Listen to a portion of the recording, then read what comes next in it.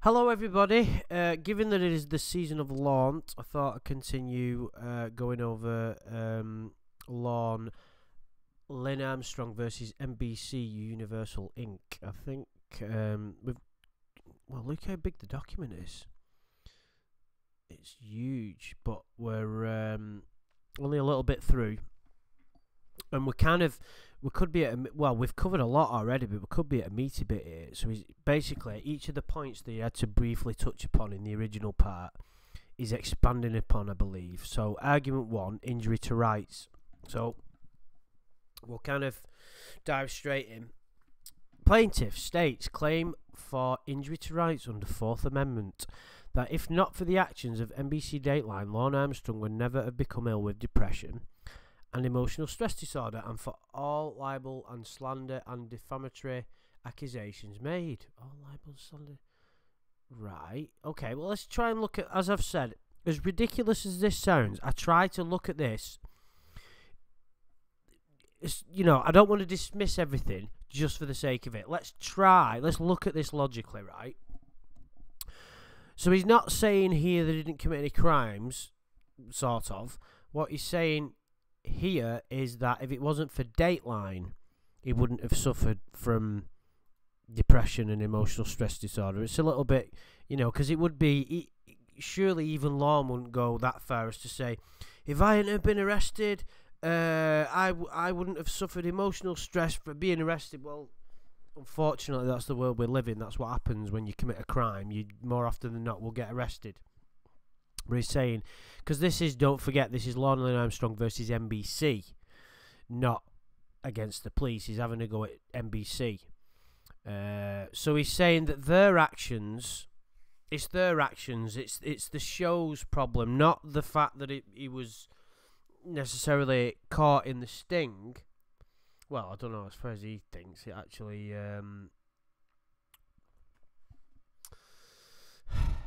I suppose he has, really, hasn't it? But anyway, let's...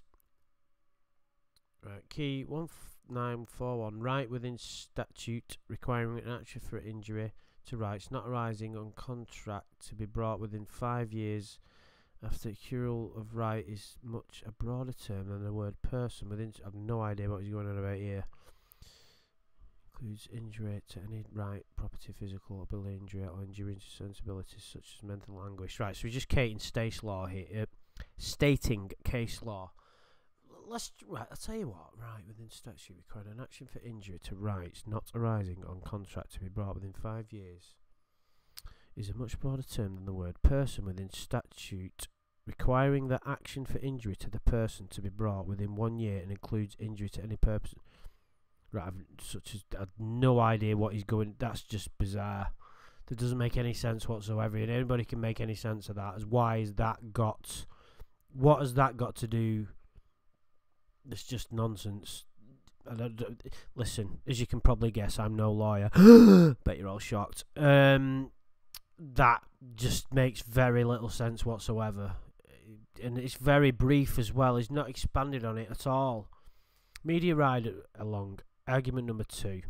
Plaintiff states claim for media ride along. It was bad enough. It was bad enough that Lorne Armstrong got loaded into the bogus sting. What does he mean it was bad enough? It's like it was. It's like, do you know what it's like at times? It's kind of like it was. It's like a comedy script. It's like it's like the 10 most genius comedy writers in history got together and decided to write this document at times. It's a bit like, 1,000 monkeys working at 1,000 typewriters, like that one where Mr. Oh, never mind. Quoting Simpsons again. Anyway, so plaintiff states claim for media riding along. It was bad enough that Lorne Armstrong got loaded into the bogus sting that was constructed completely for the purpose of television entertainment. But it's like, what does he mean it was bad enough that Lorne Armstrong got lured into the bogus sting? Well, that doesn't make any sense because it's a sting. What does he mean by bogus? As in, it wasn't... it's kind of like, what he's saying is bogus because there wasn't a real girl there. So he's like, oh no, those motherfuckers, there wasn't even a real 13-year-old girl there for me to molest. So it's a bogus. Do you know what I mean? It's like Sting implies it's bonus. It's a sting operation that, you know, you're trying to lure people that necessarily would have already committed the crime, and you lure them to arrest them, therefore making the place a safe, the world a safer place. That was constructed completely for the purpose of television entertainment, but that the authorities also permitted a news reporter to ride from the Sting house to the sheriff's department, videotaping Lorne Armstrong all the way was more than... What? Videotaping Lorne Armstrong all the way was more than appropriate. I think he means more than... Hang on a minute. Videotaping all the way was more than appropriate. The media had no governmental purpose for being in the vehicle, other than for more MOR possible footage for a television show. This case is one that was began. Listen, we all make grammar and spelling errors when we're writing documents, but bloody hell, Lorne, you had bloody time on your hands in prison, didn't you? Surely you could have made a better job of it. This case is one that began by NBC's Dateline for their To Catch a Predator series in order to sell sex sensationalism. He's lecturing them on using sex inappropriately. This is... What? Would you like to see it up close so you can get a better look at it? This is a guy who... Well, you don't need me to tell you what this guy said. And he's basically... He's having a go at NBC... to sell, because they're selling sex and sensationalism. He's the one that got into this. He's the one that decided to make sex an issue and start trying to do what he did to a 13-year-old girl. Sensationalism. Well, yeah, the journalists. It's Dateline, isn't it? Of course that's what they're doing. There's nothing wrong with what they're doing. It was endorsed by the authorities, both federal and state. When the actual arrest came about it... when the actual arrest came about it... Oh, right, sorry, he should have put a comma in there. He's fucking... When the actual arrest came about, it became a media circus that the authorities endorsed and encouraged contrary to established federal case law. Right, okay. In the case of Wilson versus Lane, we hold that it is a violation of the Fourth Amendment for the police to bring member of the media into a home during the execution of a warrant. Well, they didn't do that. There was no warrant being executed, and they didn't, there was no warrant in the presence of third parties in the home that was not in the aid of the execution of the warrant, right? So that's completely that, as far as I can see, and anybody that's studied American law, please let me know. But from a common sense perspective, that doesn't apply, because a warrant wasn't being executed inside the house. And I think this is a different... I think what they're saying, what you got to remember is warrants are usually executed in people's homes. That wasn't Lorne's home, right? There was no invasion of privacy there. He went to the house to commit a crime. So his rights don't apply. He doesn't have any rights. So in a number of ways, that's bullshit. Accordingly, as of Burger 1, the law in the circuit prohibiting such conduct was clearly established. Second, the district court also erred in holding the Detroit failed to provide sufficient evidence regarding how the media came to be in his home. Oh, right, okay, is this in relation to this bullshit case that he's babbling on about? Wilson makes clear that the mere presence of the media... You see, this is the thing, in his home during the execution of the search warrant. It's not his home. He turned up. It's just the fucking nerve of this guy. They're like... Number one, it's not his home. He thought it was the home of a 13-year-old girl whose parents had gone away on holiday. So he was basically planning to molest to do whatever with that girl in her own house, or take her away to his house and do it there. But yet now he's quoting case law, saying that the media shouldn't have been there because it's wrong to be there in the execution of a search warrant at people's home address. What? I mean, it's almost as if it's almost like the whole month of the chat log, it didn't happen. It's like he woke up in prison and thought, I've been screwed, and his only memory is of him sitting in that chair claiming he was innocent and then him getting arrested outside. It's like the chat log never happened. Wilson makes clear that the mere presence of the media, I've already said this, in the individual's home during a search warrant, acquiesce during a police search with police acquiesce. In the individual's home during a police search with police acquiesce, does not mean media acquiesce, violates the Fourth Amendment. Right, well, describing Wilson's holding as prohibiting the presence of reporters during the execution, blah blah blah. Defendants concede that the videotape evidence Detroit submitted. Oh, sorry, his Detroit person submitted in support of his summary judgment motion demonstrates. Where did he get this information from? You know, how did he? I wouldn't have thought. I mean, did he have access to the internet? I think he might have done. You know, because he does state in one of the lawsuits he's whinging. I think we've already covered it, where he's whinging about the NBC had a link to his chat log on their website. So I don't know if he just Googled home invasion fucking media privacy or something. Third, even if Detroit was required to provide evidence, blah blah blah, from which the jury infer that the police... You see, none of this applies. I mean, there's no point in me reading it, really. This video clearly shows policemen actively assisting the media representatives in obtaining the story. The cooperation between the media crew and the police is extensive. Troy was handcuffed and in the police custody at the point. It's irrelevant. Right, okay, so here's another... See Stack versus Killian. Officers in unquestioned command of a dwelling may exceed the scope of the authority implicitly granted them by the warrant when they permit unauthorized invasions of privacy by third parties who have no connection to the search warrant. There was no search warrant. What's he going on about? Hang on, have I got the wrong end of the stick here? Is he talking about like when they searched his vehicle? Media ride along. So he... Right, okay, yeah, he's talking about the media being there full stop. So...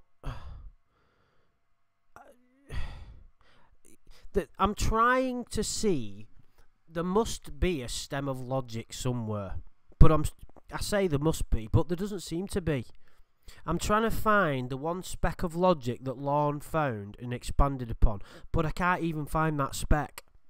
It's like, it's complete nonsense.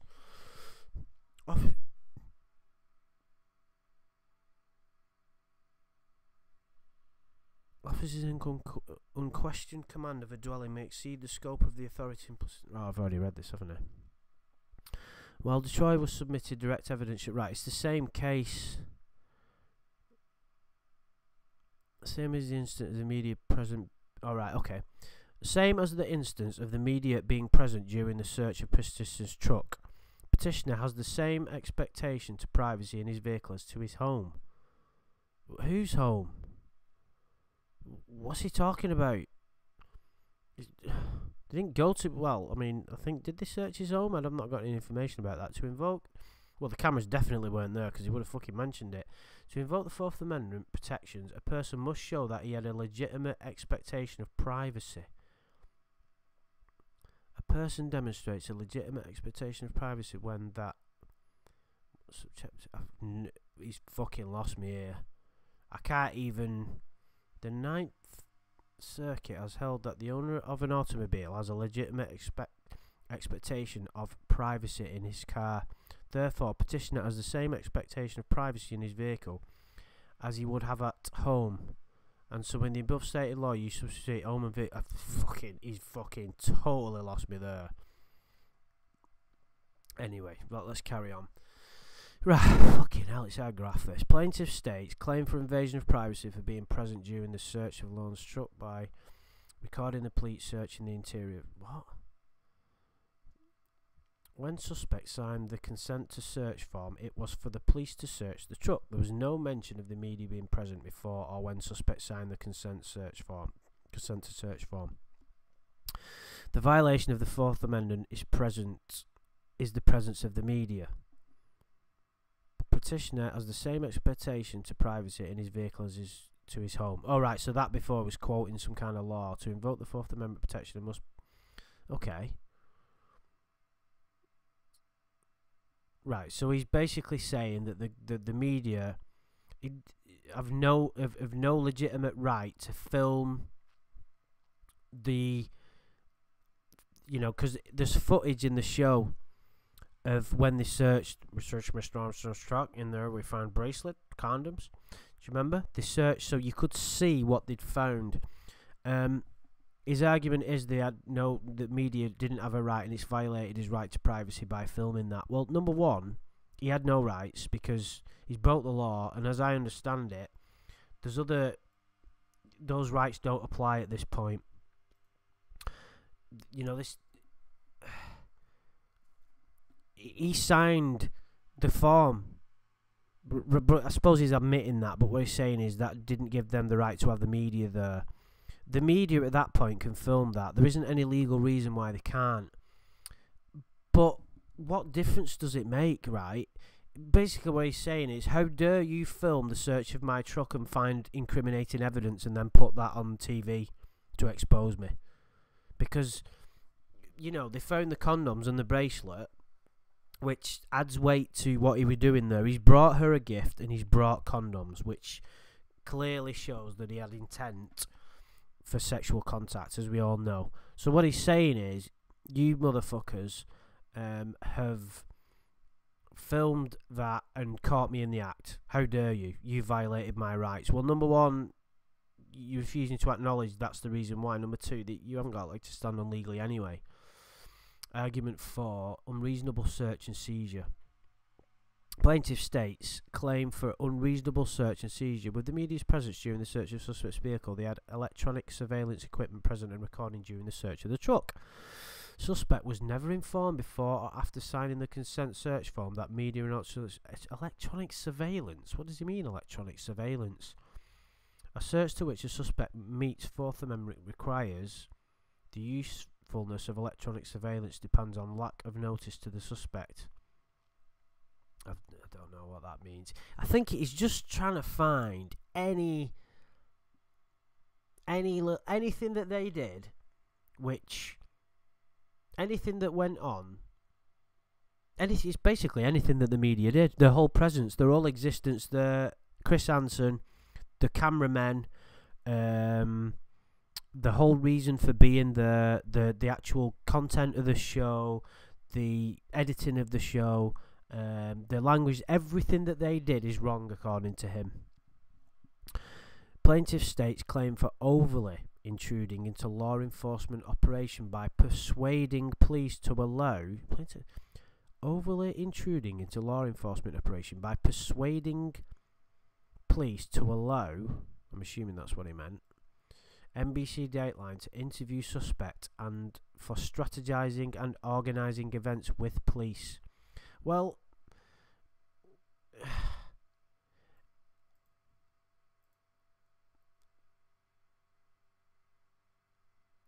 I don't... We've covered this before, haven't we? NBC Dateline to interview suspect. Police... Hang on, right, so... overly intruding into law enforcement by persuading police to allow NBC to interview. Right, so according to him, they shouldn't be interviewing him and the cops shouldn't have allowed that to happen. it's the police's decision. There's no reason why they can't. There's no formal police interview taking place when Lorne is being spoken to by Chris Hansen. Nothing legal is at play at that point because he's not been arrested. There isn't any real girl there, so there isn't any. There's nothing legal taking place, so that it's just two people talking. If he thinks it's a police officer, it's his problem. And for strategizing and organising events with police. Well, strategizing and organising events with police for the well, it's none of his business.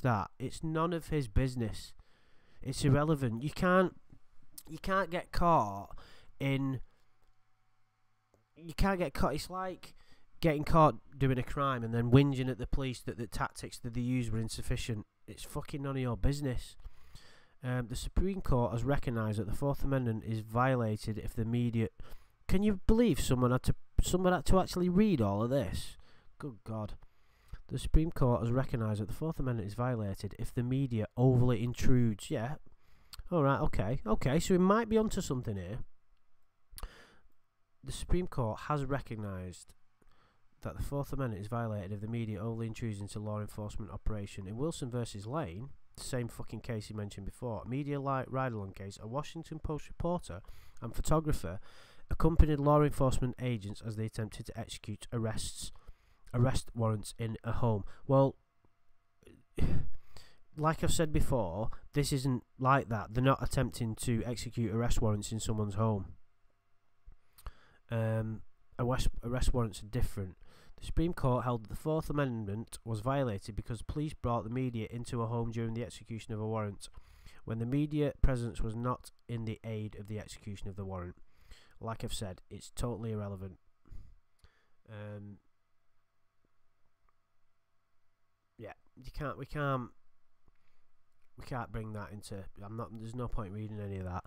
Plaintiff states claim for zones of privacy for cameraman woman constantly harassing suspect during the drive from the Sting House to the ship. He keeps going on about this, doesn't it? Which suggests that this really got to him. I think he's at his lowest point in this car, isn't he? If you think about it, and he's got this camera being shoved in his face. Sting House to the sheriff's office during the search of suspect's trucks while suspect's handcuffs unable to move in any direction to hide from the. Oh my God! If only I could get hold of that footage. Oh my God! I don't think it exists anymore.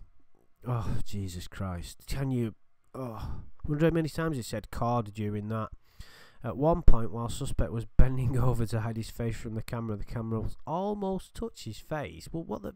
The camera almost touched his face. Well, let's say it did touch his face, but it didn't. It actually almost touched his face. Okay. Under some circumstances, there can be such a gross abuse of privacy as to. Well, for a start, that footage never got released. So, his whole argument is that they were there, but didn't release the footage. So that's a little bit weird. There can be such a gross abuse of privacy as to abridgment of fundamental constitutional guarantees. The right to be free from publicity is protested. Blah, blah, blah, blah. Well, it's kind of like irrelevant, this, because that footage was never heard. So what he's going on about, rights of prior rights. So he's basically what he's saying is that the fact that media were there and filming him was breaching his privacy.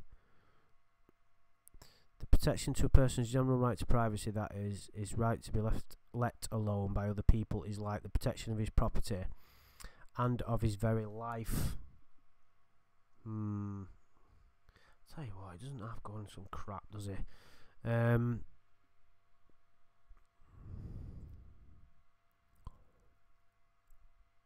It's harassment, okay. Plaintiff states claim for harassment for NBC having link to perverted justice website, which is also harassing.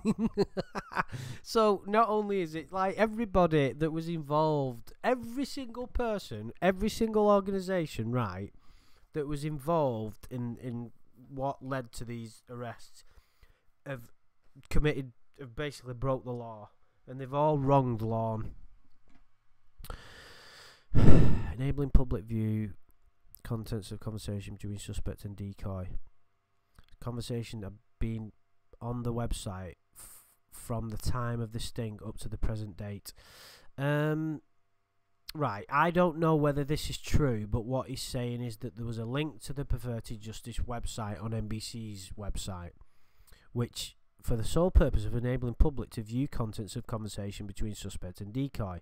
Conversation has been on the website from the time to the present date. A person can only handle so much ignorance and exposure and unwanted plus unneeded publicity. What the fuck is he going on about? Conversation. A person can only...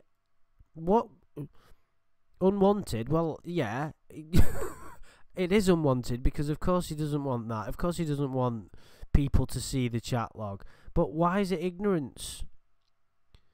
What's ignorant about it? The only thing that's ignorant was the actual conversation that started in the first place, which was all down to him.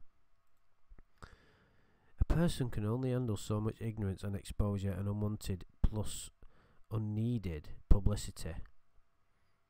Well, how is that harassment?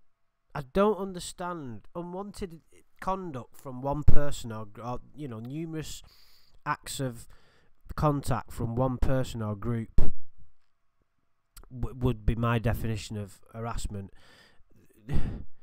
How is that harassment? They're putting a link to Perverted Justice's website, and then that person can do their own investigating and then go into Perverted Justice website and then get the chat log to have a look at the chat log, what Lorne wrote. How on earth is that harassment? Jesus. That's a cracker, that one, isn't it? Intentional disclosure. What time are we on here? Oh, right, okay. The ignorance of any such persons that will put portions of plaintiff states for intentional disclosure of private facts. The ignorance, that's a big word, of any such persons that will put portions of an individual's criminal discovery on national worldwide television and internet website before the suspect has ever been convicted of a crime astounds me. Do you know what? I do understand what he's getting at. Let's just say, like, he's not innocent. He knows he's not innocent, which makes this all ridiculous. But let's just say that he'd, like I've said in the earlier videos, that he'd been stitched up by somebody and it had already gone out on TV. I do get that. Do you get what I mean? If someone... But it's like I've said, it's kind of a silly argument because let's just say that someone had been stitched up, right, and they had been led down a path. None of this would have happened. In other words, NBC wouldn't have broadcast it because it would have been quite obvious that they would have been stitched up. If it's like John Pierre Weary tried to say that he'd been led down that path, but it was quite clear it was bullshit. He just made up fake names and Mexicans on buses and John Pedersen. Just came out with a load of bullshit that was quite clearly nonsense. And then you found out he had previous. So he was unravelled by his nonsense. So, in other words, if it got to the point where an innocent person was involved, there'd be no chat log to put up there, would there? And so it doesn't really apply. And it's like, I understand his train of thought on this. He's saying, how dare you expose me on national television before it even went to court? But he pled guilty, and he is guilty. So it's kind of arrogant of him to make this argument. What's even more disgusting was that the authorities condoned this behaviour by assisting the media in obtaining the confidential... What's confidential? What confidential information? What's even more disgusting... Well, he's done it again. It's written from the third person into the first person. So astounds me. And then it's like someone else has wrote it. Then he's talking from himself. What's even more disgusting about the authorities condone this behaviour by assisting the media. So the authorities assisted the media by that doesn't make any sense to me. How is an individual ever to get a fair trial when such despicable behaviour takes place by the people you turn to for protection? So, fucking hell. So, it's a conspiracy. He's been stitched up by everybody. NBC, perverted justice, the government, the police. Every single person that's had a hand in this is corrupt. When such despicable behaviour takes place by the people you turn to for protection. How is an individual ever to get a fair trial? I mean, I suppose one could argue that there is a point to that. There is a little bit of logic in what he's saying here. Let's just say, for argument's sake again, that an innocent person was caught up in this, who was on TV, that the jury had already seen.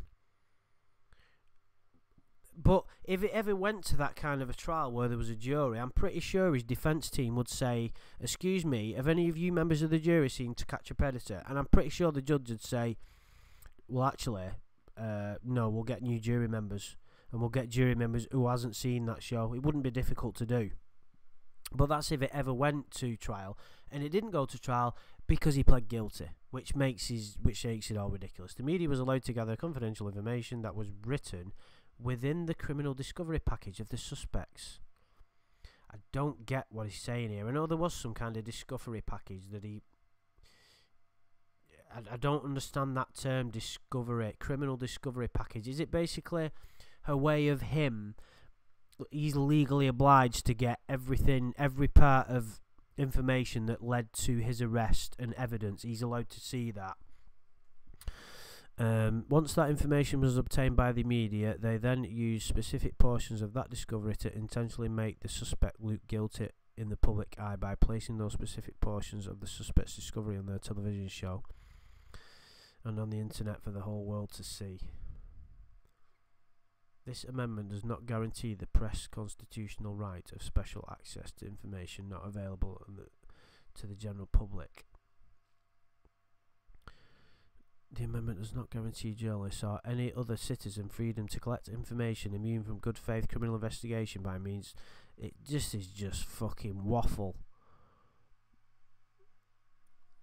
It's like frustrating to read sometimes. It's comical. But obviously human arrogance is one of the most difficult things to sort of... to deal with and not get frustrated, because human arrogance is basically... You know, it's a stain on the earth, isn't it? This to a very minor degree. You know, arrogance is just, you know, arrogance diminishes wisdom. And fuck me, if it was ever, and if that statement was ever any, you know, was ever more evident, it's here. It's just frustrating that he just comes out with this. It's like, well, it's the chat log that you used. Confidential. Who's it confidential to? You and Kayla? Do you know what I mean? It basically, that's the evidence. That's the body of evidence. The main body of evidence is the chat log. Him turning up at the address with condoms and bracelet wouldn't mean anything really without that chat log, and because then we know we've had it, what his intentions were, what he planned to do. Everything, you know, he's already committed offences, and he's committing further by showing up. If, let's just say that chat log didn't exist, and he's a relative who went there to,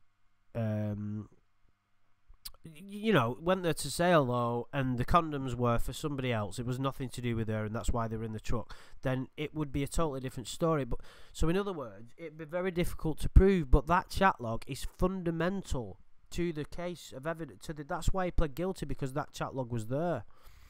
He came out with a statement when he pled guilty, going, "I want to apologise to the court and to the rest of the world about my behaviour. It is not like me to do this." So he's gone from that, feeling sorry for himself and grovelling to the court, to this. The right to speak and publish. Yeah, fucking yeah. The most frequent expression of that view has been made in cases... Just shut up, you prat. What are you going on about? Yeah, well, public... This was nothing more than a cruel act by the media and the authorities to assist in cementing a conviction on the suspect. It's just fascinating, isn't it? It's like they've completely stitched up an innocent man. It's like Stephen Avery's wrote this. Do you know what I mean? It's absolutely crazy. Intentional intrusion of right to be left alone. I was going to quit, but this should be funny. Intentional intrusion on right to be left alone. Right to be left alone sounds like a bit of a crazy. Plaintiff states claim for intentional intrusion on right to be left alone. We have the Human Rights, the Human Rights Act. The human rights in Europe has a right to privacy, so it's obviously a similar thing. It just sounds right to be left alone. Just sounds a bit childlike. One suspect had told the decoy no when asked about meeting in person, which never fucking occurred.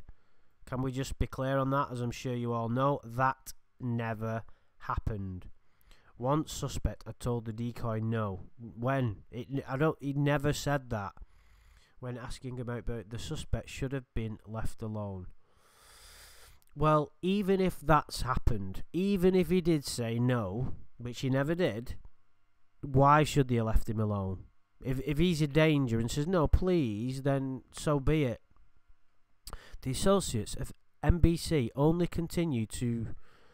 The associates of NBC, I think he means perverted justice. The associates of NBC, but what's this got to do with NBC? This is perverted justice. See, this is the thing in his head. They're all one entity. They're all in league with each other to get him stitched up. It's like a conspiracy theory. And I've found that the ones that take conspiracy theory so serious generally are the ones that are the most fucking stupid. Well, not stupid, but you know, because there are some conspiracies out there, but that I believe. But don't take it like don't let it bother you so much. But he genuinely believes that there's it's his arrogance as well, and his sort of delusions of grandeur and self-importance. He thinks that they're all out to stitch him up because he's the most important person in the world. The NBC only continued to harass a suspect for the purpose of greed for ratings on the television series to get another individual on their television series. Okay, well that's not true, because perverted justice, you can say that the goals weren't exactly 100% honourable, and I'm sure they weren't, but at the end of the day, they just wanted to get perverts locked up. That was it. And I believe that people were involved in perverted justice have been victim of certain sexual abuse before. Suspect had explained to the decoy that they could not meet until decoy was 18 years of age, but that was not good enough for them. Well, as I'm sure I don't need to say, that never fucking happened either. Their new suspect was very vulnerable, not just vulnerable, very vulnerable at the time, and they wanted to cash in on his vulnerability. It just defies belief, doesn't it? It defies belief. They wanted to cash in on his vulnerability. He's the vulnerable one that's been exploited by these evil people. You just can't fucking see it. Perverted justice was being paid by NBC to lure in individuals for the sole purpose of making a television show, and that financial. From the NBC's perspective, their goal is ratings. There will be some people, even Chris Hansen is a journalist, but you could see it. There was a part of him that wanted to try to find out what these people were doing there. He gave them all a chance. It wasn't 100% evil, oppressive, motivations. There was some honourable motivations behind it. Helped to push the decoys to press individuals in any way they possibly could to go to the sting house to meet the underage girl, or in some cases boy. Greed is a powerful word and has no bounds. Obviously, with perverted, oh my, it's just crazy. It's staggering. I can't go right. We've done enough. Yeah. So yeah, just let me know of what you think of it. It's It's just, what can you say? It's just pretty staggering, isn't it? But this one hasn't been quite as funny as the other ones. It's just because some of it is amusing and some of it you find frustrating at his arrogance. You know what I mean? This has been one of those cases which kind of been more frustrating, but it's still interesting to go through. That, you know, somebody in that position can write this. It's just remarkable. It really is. Anyway, let me know what you think, guys, and I'll speak to you later.